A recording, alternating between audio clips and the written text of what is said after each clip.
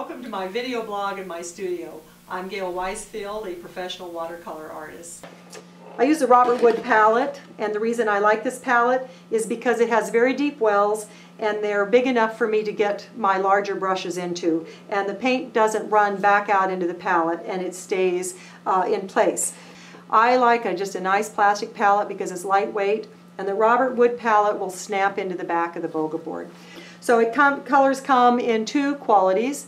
They come in student grade or professional.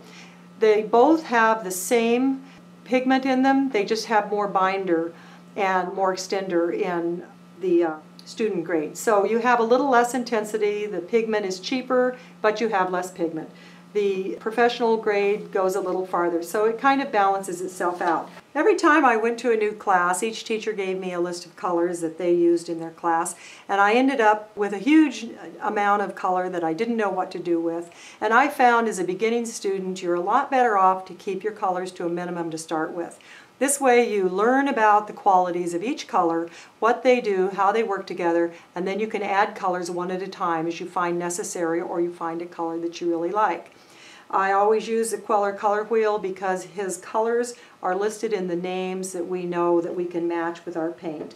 Our burnt sienna is burnt sienna on the color wheel.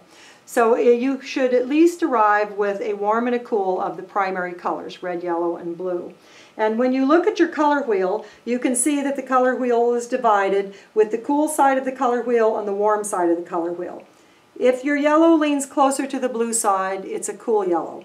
If it leans closer to the red side, it's a warm yellow. So that's how you're going to identify whether you have a warm or a cool yellow.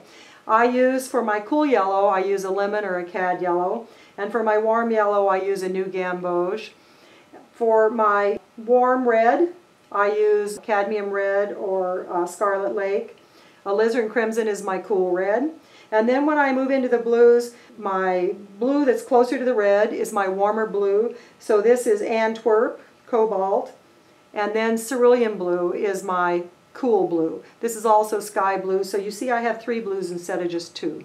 Cerulean has white in it, but it's a color we use so much in landscape painting that I have to include it within the basic colors that you need to arrive with.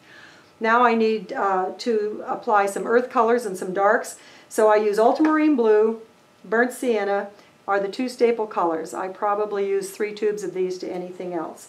Then you need a earth color, a raw sienna or yellow ochre is a very useful color to have. A lot of people are using quinacridone gold in place of yellow ochre, and that's a nice bright color. And then you might include a neutral tint within your palette. If you're really sure you're going to do this and you want to add some more colors, I find that they have some beautiful jewel-like colors now, and I call these my jewel tints. These colors are the quinacridones. They're any color that has a jewel quality, like teal, ultramarine, violet or rose, coral. These colors would be used in flowers, any architectural or man-made item like a umbrella tent, somebody's clothing. They're wonderful accent colors because they're so brilliant and bright, and they don't really fit into a landscape palette. If you're using these colors to paint your landscape with, it's going to be a really brightly colored landscape. There's nothing wrong with that, but just to know that these are the way we look in the landscape painter, as these are the jewel colors. So that's a basic setup with just the 6 or 7 colors here, 8, 9, 10. With 10 pigments, you can paint any painting there is. With 10 pigments, you could mix over 5,000 colors. All of these colors, not some of the jewels, can't be mixed from these colors, but all the colors that you would ever use in landscape can be mixed from these colors.